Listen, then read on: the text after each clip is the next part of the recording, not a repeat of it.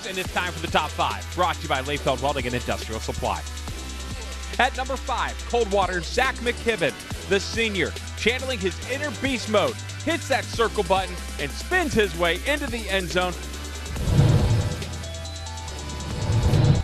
At number 4, we head to Versailles, the beauty that is whole field. Marion Local taking a deep shot towards the end zone, and the Tigers' Jacob Carmen turns into Tyrann Mathieu with a pick in the end zone.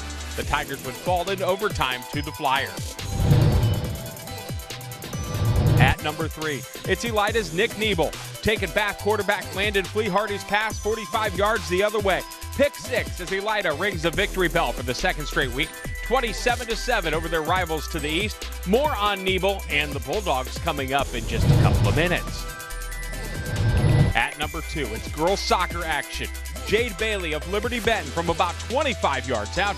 She gives the Eagles a 2-1 lead in their soccer contest last Saturday at Shawnee. And at number 1, we stay with Liberty Benton. Carson Parker's pass is deflected by Bryson Abbott off of the foot of Quintel Peoples and into the midst of Moses Romero. They'll take it back to the 20-yard line, and the Eagles win the bird-watching battle over LCC at Lima Stadium Park last Saturday night. And that is your Layfeld Welding and Industrial Supplies Top 5 right here on the Sports Report.